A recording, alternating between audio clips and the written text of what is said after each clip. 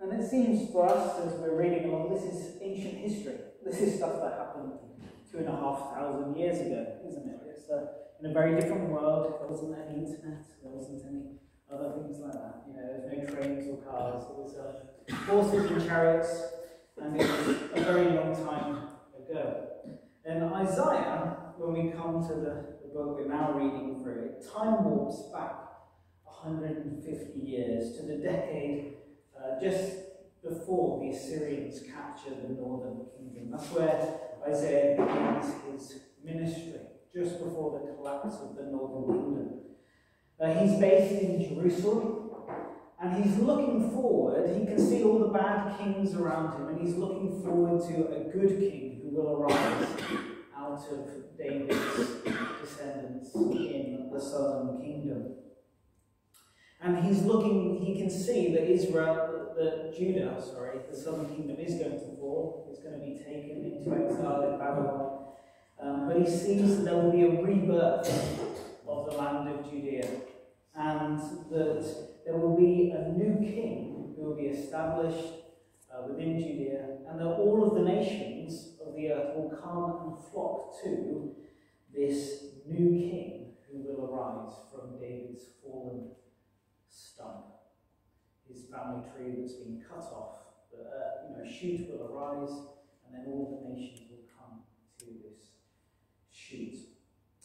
And we read at the very beginning of Isaiah here, in Isaiah chapter 2, verses 2 and 3, we read this: "In the last days, the mountain of the Lord's temple will be established as the highest of all the mountains. It will be exalted above all the hills, and all the nations will stream to it. Many people will come and say, 'Come, let us go to the mountain of the Lord, to the temple of the God of Jacob. He will teach us his ways, so that we may walk in his paths. And the law will go out from Zion, the word of the Lord from Jerusalem.'" So Isaiah here is seeing this end time sort of restoration and rebuilding of the kingdom of Judah. It says in the last days. Okay, so this is in the last days. And it says all nations, so that's all of us, all of the nations of the earth, will stream to Jerusalem to know God's ways and to walk in his paths. This is a picture of the Messianic kingdom, when our Lord Jesus Christ is reigning over the earth from Jerusalem. That all of the nations will come to hear him. And it says, the law will go out from Zion, the word of the Lord from Jerusalem. It's a picture of the rule and the reign of David's family over the nations. And so this is just a picture, because when we know the end, we can then see how the rest of history is written in the light of the end. We were talking about that on Good Friday, and I'll return to that theme again in a bit. But this is the end picture we get at the end, of all the nations coming up to Jerusalem to worship the Messianic King. And so all of history then is read in that light, in light of the end of what it will be, then shows us the direction of history. So theme number one that I'm going to be bringing out this morning is the theme of the glory of the Lord. The glory of the Lord. In Isaiah chapter 6, we read this, in verses 1 to 5. So this is Isaiah 6, 1 to 5. "In the year that King Uzziah died, I saw the Lord seated on high, elevated throne. The hem of his robe filled the temple. Seraphs stood over him. Each one had 6 wings. With 2 wings they covered their faces. With 2 they covered their feet. And they used the remaining 2 to fly. And they called out to one another, 'Holy, holy, holy is the Lord of heaven's armies. His majestic splendor fills the entire earth.' And the sound of his voice shook the doorframes, and the temple was filled with smoke. And I said, 'Woe to me! I am destroyed, for my lips are contaminated by sin. I live among people whose lips are contaminated by sin. My eyes have seen the King, the Lord this is a vision that Isaiah has when he's in the temple, and he sees the King, the Lord of heaven's armies, enthroned. His robes are filling the whole temple, along with smoke. And he sees the seraphs as well. The seraphs are like winged serpents. So they're these serpents with 6 wings who are flying around and over the King who's enthroned. And the question I want to raise just at the beginning is, who is the one on the throne? Who is the one that Isaiah has seen? He is referred to as the Lord, Adonai, who is seated on high. He's referred to as the King, the Lord of heaven's armies. But in John's Gospel, in John chapter 1, verse 18, we read, "No one has ever seen God at any time. The only Son, who is at the Father's side, has made him known." And I think this is important because when we talk about God, we mean the Father, who is the source and ground of all that exists. In him, Paul says, we live and breathe and have our being. He's not like a man who's up in the sky somewhere. He's the one who is causing everything to exist moment by moment. He cannot be seen in that sense because no eye can see him. He's the one who is causing us to exist. And so John says, but the only Son has made him known. Paul writes in 1 Timothy chapter 6, verse 16 of God, he says, "He alone possesses immortality and lives in inapproachable light, whom no human has ever seen or is able to see. To him be glory and eternal power. Amen." So the question is who did Isaiah see? Sat on the throne with the seraphim dancing around him. Whenever people in the Hebrew Scriptures see God, whom do they see? And the answer is that they see Messiah. They see Jesus Christ, the crucified and risen one. As Paul says, the Father no human has ever seen or is able to see. And John, in his Gospel, goes as far to identify this. He says in John chapter 12, verse 41, Isaiah said these things because he saw Christ's glory and he spoke about him. He saw Christ's glory and he spoke about him. And I think this is important because whenever we talk about God, we must talk about our Lord Jesus Christ because he is the image of God. Whenever we want to know what God is like, we cannot know what God the Father is like, but we can know what Christ is like because he has revealed what God is like to us. And in Ezekiel chapter 10, Ezekiel, one of the other prophets, he's in Babylon, he's in exile, he's at the river, and in Iraq, he's at the Tigris and the Euphrates, and he can see in a vision the glory of the Lord leaving the temple in Jerusalem, and it goes away. And it's the presence of God leaving the temple. And when the Jews do return back to the land of Israel, when they leave Iraq and they travel back across the deserts to the land of Israel in sort of 500 BC, they return, Ezra and Nehemiah, they rebuild the temple, but it's not the same. You don't get the fire descending from on high like you do when Solomon built the temple or when Moses built the tabernacle. You don't get these big experiences because the glory of God hasn't returned in the same way. And so when we read the Gospels, Jesus is presented as the returning glory of God who is now coming to make people clean.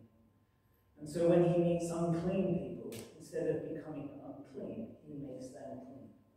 Because he's like that coal that Isaiah sees in that image, that when it touches his unclean lips, they're purified. That Jesus is so pure that whenever he touches people, their purity is changed, and he transforms them. So Jesus is the one who makes the Father known. And so, how does he reveal God? The one on the cross, how does he reveal God? That he loves his enemies. Jesus says, love your enemies, do good to those who hate you, bless those who curse you. Because then you will be like your Father in heaven, who makes the sun to shine on both the righteous and the unrighteous. He makes the crops grow of good and bad people. And that's how we should also behave. To care for the other, whoever the other might be, our enemy. Jesus tells the parable of the Good Samaritan, doesn't he? You know, the Jews and the Samaritans didn't get on, they hated one another. And yet Jesus says that actually it's the Samaritan who was the good one. It wasn't the religious person. It wasn't the priest or the Pharisee. It was the Samaritan who cared for his neighbour, who is the righteous one. And Paul says that whilst we were still enemies, Christ died for us. He's one who forgives his enemies and dies for his enemies. So Christ restores the image of God to man. He shows us what it is that we should live like in order that we might truly become what God has created us as humans to be, to represent him in the world. This leads us to theme number 2, the promised child. And the first half of Isaiah is filled with those Christmas passages that we come to every year. So they're the verses that we're very, very familiar with because we read them every year. And I just want to think about that in the light of what I was chatting about on Good Friday, about history is viewed in the light of the end. Jesus didn't come because Isaiah saw it. Isaiah saw it because Jesus came. Okay? That's the way that history works. Because it's written in light of the end. Okay? So Jesus came, and therefore Isaiah saw it. Revelation chapter 13 verse 8 speaks of the Lamb who was slain from the foundations of the world. Okay? So Christ and him crucified was God's plan before the foundations of the world, and therefore we existed so that Christ had someone to die for, in that sense. We've always been part of God's plan. Throughout all of history, because Christ was coming, therefore we also needed to come. Okay? Ephesians chapter 1, verse 9 through to 10. Paul says, he's made known to us the mystery. This is a mystery. It's not something that we would know. It's a mystery that's been revealed in Christ Jesus. So, of his will according to good pleasure that he purposed in Christ, that had been put into effect. So it was a mystery which was already purposed in Christ that will be put into effect at a certain time in history, when the times would reach their fulfillment, to bring to unity all things in heaven and on earth under the lordship of Jesus Christ. Okay, so it's a mystery hidden, now revealed in time, to bring all things in heaven and earth under the authority of Jesus Christ, whether in the invisible world or in the visible world. Okay, it's a mystery hidden, now revealed. And when the mystery is unveiled, we can see actually that all of history is rushing towards this point. The future makes sense of the present and the past. So we therefore see that the crucifixion and the resurrection of the Lord Jesus Christ are central in human history, because they were the chief events planned and purposed before anything else. They're plan A, which then leads us to Adam and Eve. You know, that what happened in the garden was always part of God's plan, because Christ had to come, because Christ is plan A, not plan B. Which is why Paul in Romans chapter 5 can write, Adam was a type of the one who was to come. Christ was first, Adam was the copy of the one who was to come. Okay, so now we've got that in our minds and we're bending time and how time is revealed to us. I mean, we're in time, aren't we? We're creatures who experience time in two, this very one-dimensional sense, or half-a-dimensional sense, because it only goes forward. But if you're not being limited by time, then it's obviously going to work differently for you. But Isaiah chapter 7, verse 14 says, "Therefore the Lord himself will give you a sign. The virgin will conceive and give birth to a son, and you will call him Emmanuel," which is God with us. It's one of those, a prophecy given 600 years before the coming of Jesus Christ, that the virgin will conceive and give birth to a son, and they will call him Emmanuel.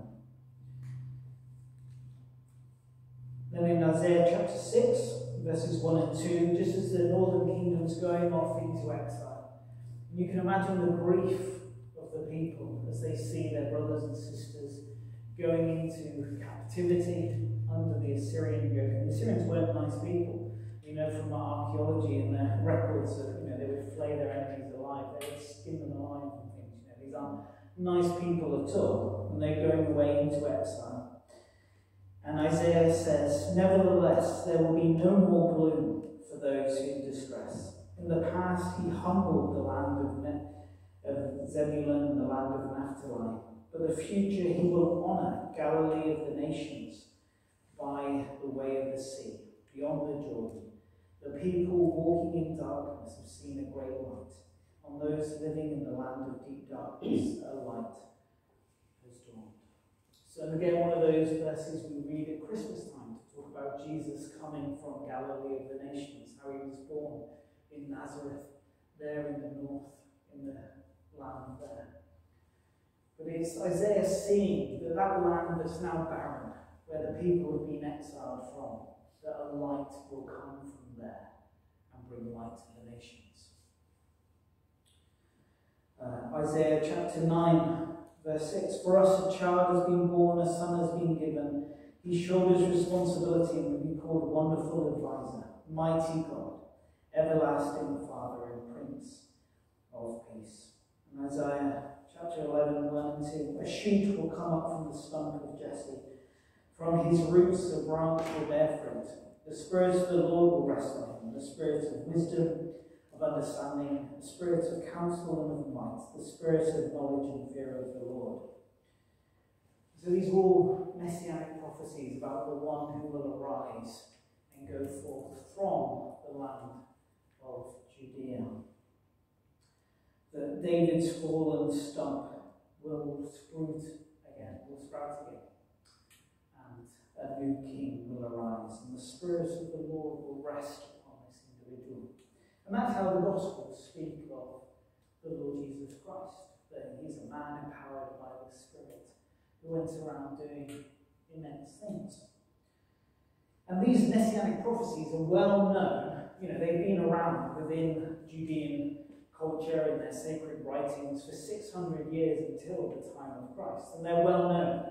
Obviously, everyone in Judean culture is going to be fully aware of these prophecies when Jesus arrives.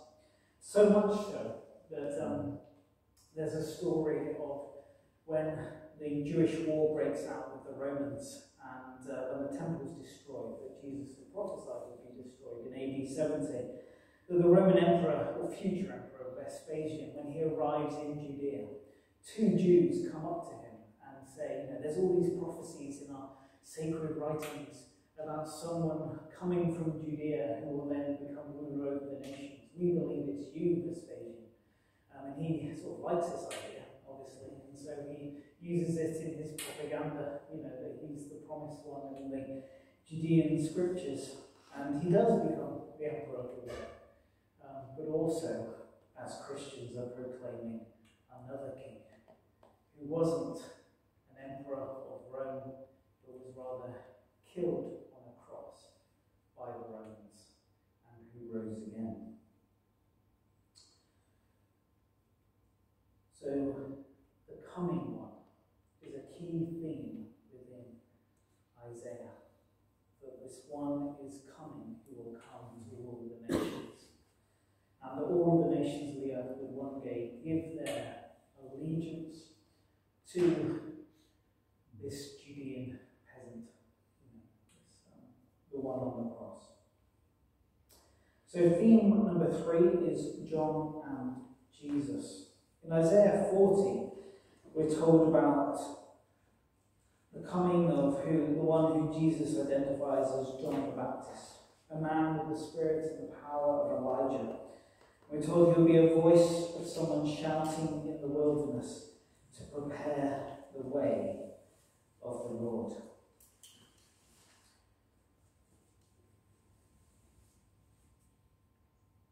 And we see here that this messenger is followed in Isaiah with the servant of the Lord. So we read in Isaiah chapter 42,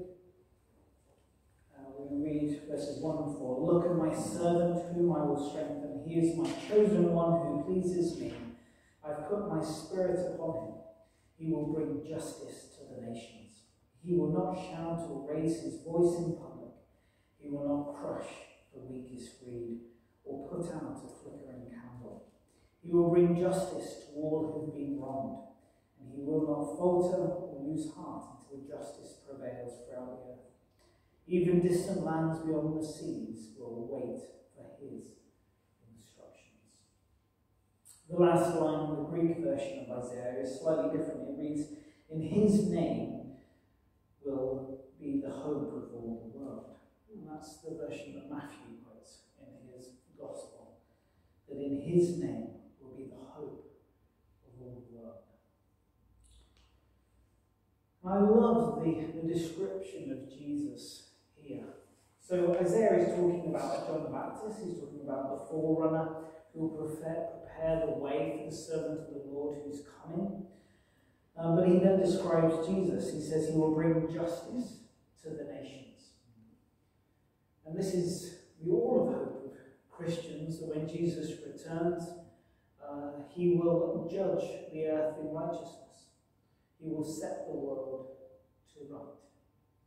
I think all of us are very aware that it's not right, that there's many injustices in the world, and we're looking forward to the King who will set the world to right. We're told he will not crush the weakest reed, nor will he put out a flickering candle. I think this is a hope for all of us, especially as we go through periods in our lives where our faith is weak, or we might lose faith, or we might lose heart, or we might doubt, that we trust in a God who says he will not crush the weakest reed, nor will he put out a flickering candle, but rather he bears with us in those moments so that he can fan the flame into being. It's an encouragement to all of us that the God who comes and dwells among us, knowing all of our pain, knowing all of our bitterness, knowing all of our suffering, he will bring justice to all who have been wronged. He will bring justice to all who have been wronged. And I think this is one of those moments that Paul writes when he writes to the churches. He says, do not take revenge, brothers, for revenge belongs to God. And it's that sort of, we don't have to step out and take matters into our own hands, because we know that one day all of us will give an account before God, and he will judge all, and he will make all wrongs right.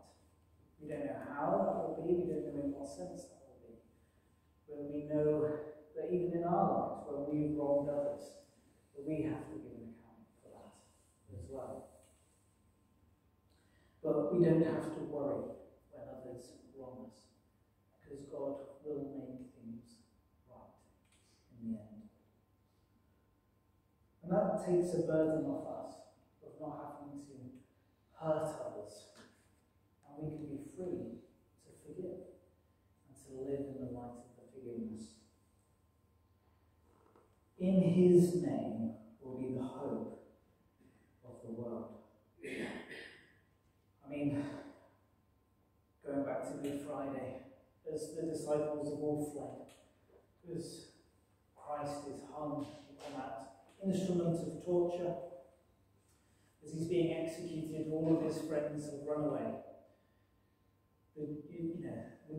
His followers aren't going to make up the fact that he's come back from the dead, because why make up something so ridiculous, as it were, that someone who's been publicly executed by the Romans is now alive?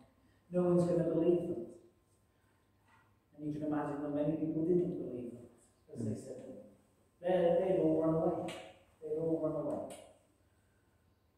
And yet, in his name will be the hope of all the world. And we see that history is written in the light of the end. So if the end is that all the nations will be streaming to Jerusalem, that's how we read the beginning of the Isaiah. All the nations streaming to Israel to celebrate the Feast of Tabernacles and all those things that Zechariah speaks about. If that's the end, with every name in heaven and earth and under the earth giving allegiance to Jesus Christ, if that's the end, then it works backwards, that everything that we experience in our lives is working towards that end, when everything will be put under the lordship of Jesus Christ, that in his name will be the hope of all the world. Let us pray. Heavenly Father, as we just continue to read through the book of Isaiah, help us to have some of these themes in our minds, Lord. How the glory of the Lord is revealed in Jesus of Nazareth. How he is the one who was promised from ages past, now revealed as the mystery unveiled. And also that in his name all the nations will put their trust. That the picture at the end of history is with all of the nations, all those in heaven and earth and under the earth, giving their allegiance to the reigning Lord Jesus Christ. Amen. Amen. Amen. I'm just going to invite Tim now, who's going to lead us in a final song before we share our lunch.